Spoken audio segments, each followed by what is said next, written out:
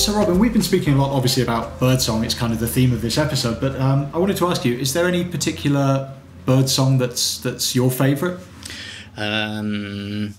Interestingly, when I talked before about walking around Paris in the neighbourhoods, and I keep hearing a song, and every time I'm like, what is that? What is that bird? And it's always a blackbird.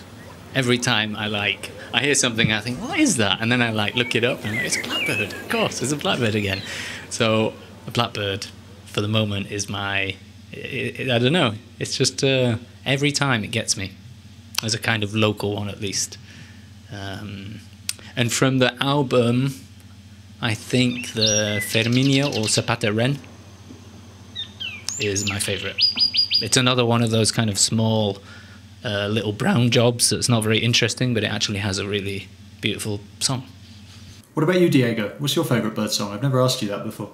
Oh, I have to tell you, Wattle Guan really gets me. Is this crazily crescendo and then this ending call, very whole notes, very rich, and you always hear Wattle Guan's early morning, before dawn, or late afternoon. Normally they don't sing on the day, so it's this thing that you probably don't see singing, and then you have to imagine it and match it, to the bird that you see. So I love it. I love that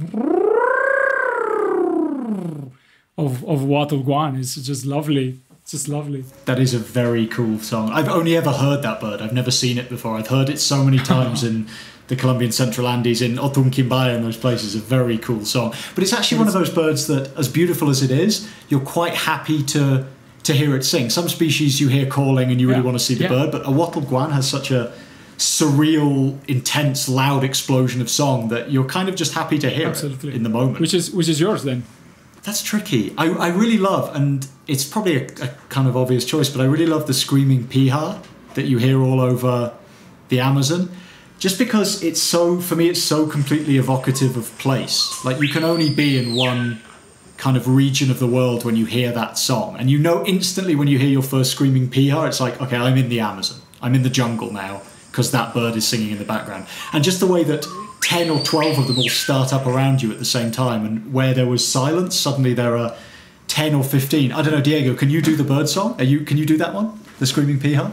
Not really well, but they have two parts of the song. And the first one, normally people don't recognize it. They make this little call and then it comes the yeah. And it's super loud. I'm not making 1% of the power of the call. It's amazing bird. It's so loud. And what's amazing about them as well is that they're relatively nondescript birds, and they have an amazing art of sitting very, very still and not moving very much. So you can have them calling what seems like 2 feet away because of how loud they are, and completely overlook them and miss them. They're not the easiest birds to see, even when they're singing, right in front of you. Probably my favorite. And it's probably the most abused bird sound in movies throughout the history. I mean, you can hear Screaming Pihas in movies in Asia, in Africa, anywhere that is tropical, Screaming Pihas. I don't know why, special effects. They take care and time and money doing great special effects, but not with bird sounds. Come on. Sounds like there's an opening, birdsong for an expert in birdsong for films. It's one of those things where probably somewhere there is a set recording that's just called Jungle Soundscape that has been used in every movie set in any jungle in the world ever. I'm pretty sure there's a Screaming Piha in Rambo, which is in Vietnam, if I'm not wrong. I could be wrong about that. There is one on Indiana Jones, in one of the Indiana Jones movies. Come on. It sounds like a good game to identify the Screaming Pihas. In what films can you identify?